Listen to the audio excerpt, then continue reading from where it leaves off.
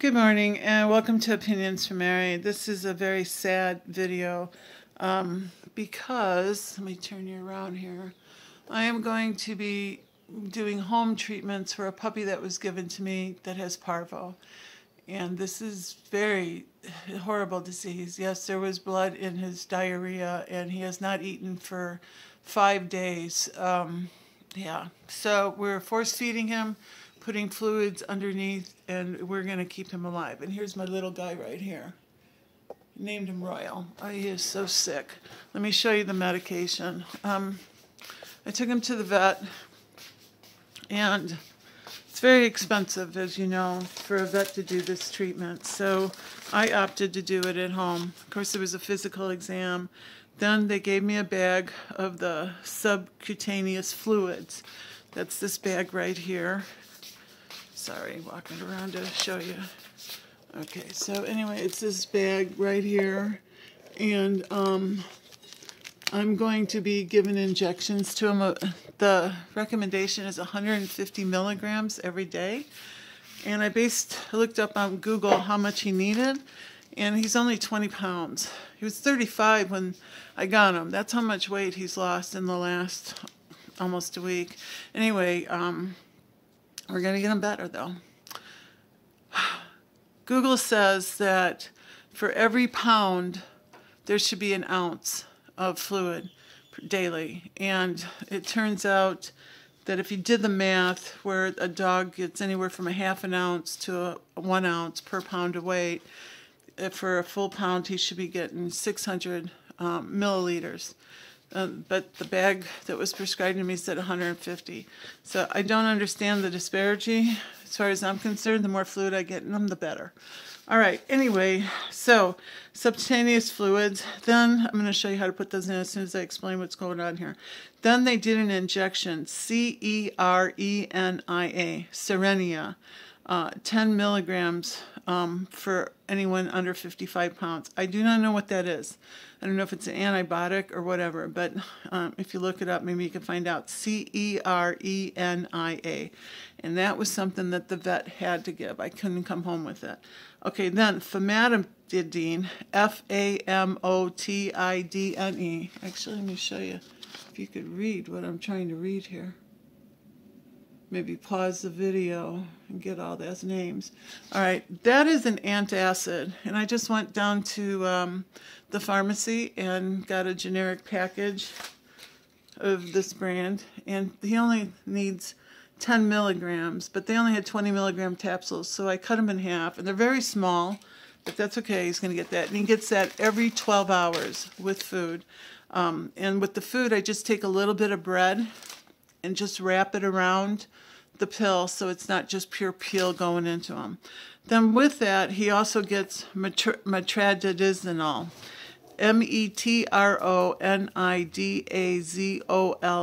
and it's a 250 milligram tablet.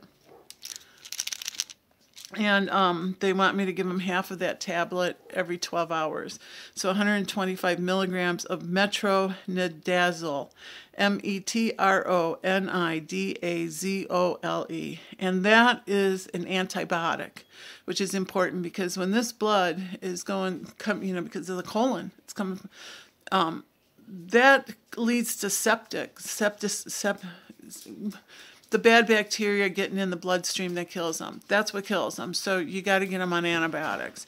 And that is the antibiotic that was prescribed. So metronidazole. So we're combating loss of fluids, no nutrition because no food, and this bacteria getting in to take over what this horrible parvovirus is doing.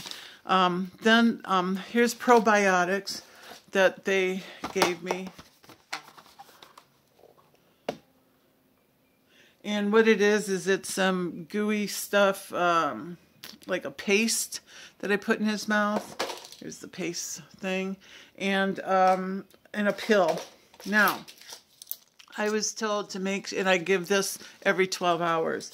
So a pill every 12 hours, some of this paste every 12 hours.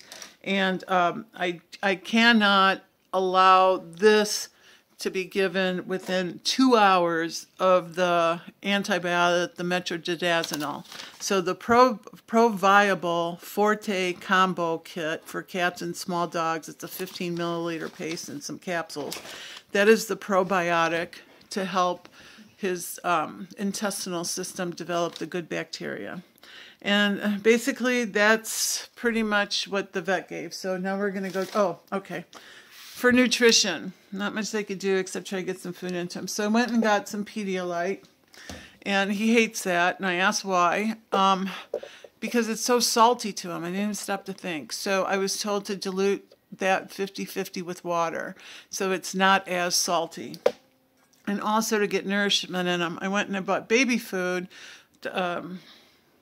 broccoli, green beans, peas, carrots, and rice, thinking that's the highest nutritional value that would be good for a dog, but he didn't like that either. So the vet told me the best thing I could give him is mush chicken. So I boiled chicken. Here you see the mush. And I feed, everything is being fed to him now with an eyedropper, where I put that in the mush chicken and then put it in his mouth and squeeze it out so some goes into him.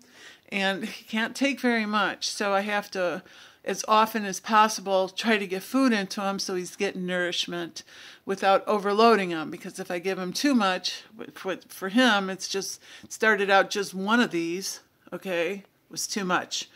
And yes, last night, knock on wood, I was able to get 2 of them in, and he didn't throw it all up. So today I'm going to go for 3 at a time. But still, I try to just put it in him as often as I can. And then I also took an old syringe that I had, took the needle off, and for like water, you know, it's a good to suck up water, get fluids into his mouth, and squirt it out too. So I tried using my finger, you know, to put this paste stuff in and some mushy chicken, and ended up getting scratched because of his teeth with him biting down. So anyway, let us get a little royal and show you how I'm going to do this injection. Okay, I'm going to put you here for a second while I get the puppy. Okay, come on, Royal. Time for an injection. Oh, oh yes. Oh.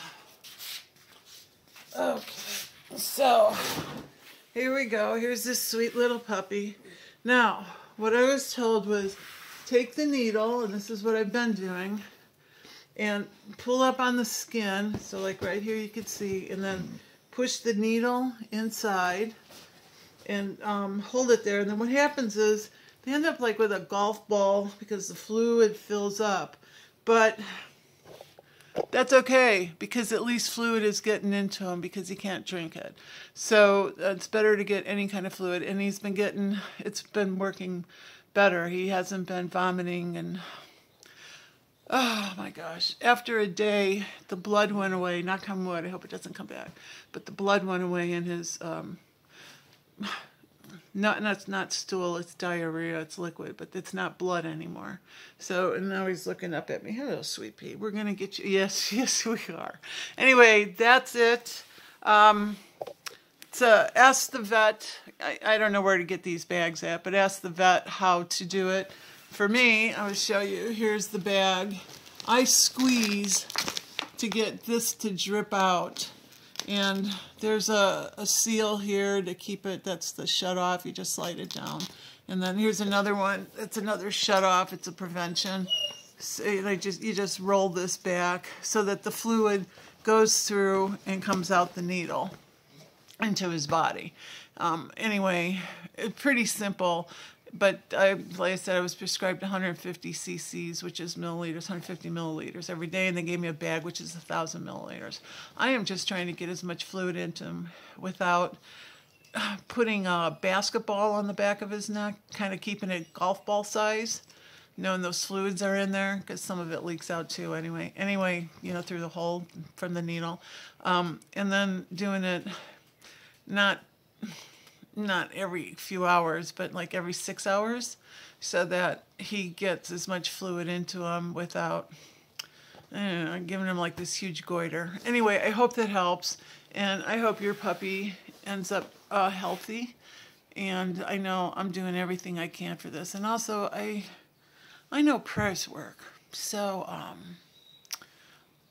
if you are watching this video now, I'm sure you are doing it because you want prayers for your puppy. So I'm sending those out for you right now, that your puppy gets healthy too. Yes, this is very sad. Okay?